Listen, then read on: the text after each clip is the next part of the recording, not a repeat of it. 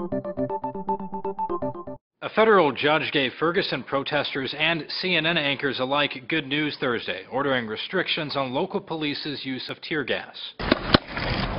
The temporary restraining order uploaded by the St. Louis Post-Dispatch Thursday evening imposes new guidelines for when and how police can use tear gas. The use of tear gas by police during the Michael Brown protest has been widely criticized, with some saying it was unnecessary and used arbitrarily. Now, before police can use tear gas, they must first issue clear and unambiguous warnings, give protesters sufficient time to heed the warning before deploying tear gas, minimize the tear gas's effect on peaceful protesters, and finally ensure it's safe for people to leave the gassed area. The St. Louis Post-Dispatch quotes U.S. District Judge Carol Jackson as saying there was no distinction drawn in the way peaceful protesters were treated and the way criminals were treated, even though the police do make those distinctions in other situations. There were 6 plaintiffs in the case, which revolved around an incident from November 24th, when protesters were tear-gassed while taking shelter in a cafe. Speaking with MSNBC, one of the lead lawyers for the plaintiffs in the case explained that using tear gas to disperse a crowd without giving them a chance to,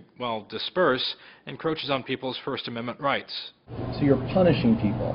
The effect of that punishment is to chill their First Amendment rights.